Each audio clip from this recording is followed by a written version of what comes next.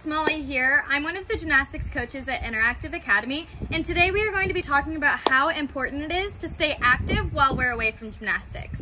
Your bodies will 100% thank you later if you remain active. Now, when I say that you need to stay active, I don't mean that you need to go do some boring workout. You can always have fun while you remain active. I really encourage you to go outside and stay active while enjoying this beautiful weather.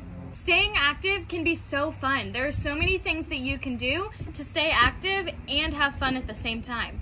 For example, some of the things that you could do is go outside, jump on your trampoline. You could have a race and run around your house with your siblings or your parents. Ride your bikes around the neighborhood. You could go swimming if you have that option. You can go outside and use a sprinkler to play some fun water games.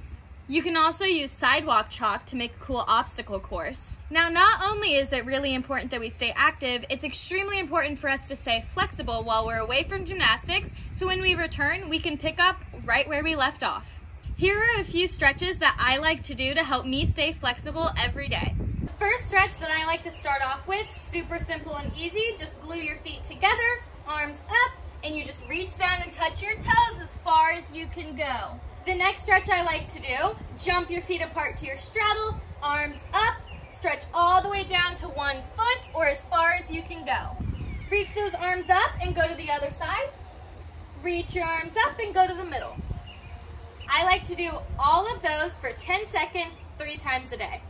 Not only is it very important to keep your core and your back muscles strong, it's very important to make sure they stay flexible as well. Here are a few of the stretches that I like to do to help keep my core and my back flexible. The first stretch that we are going to do is our seal stretch. You are going to go like this and stretch out your stomach muscles. 30 seconds.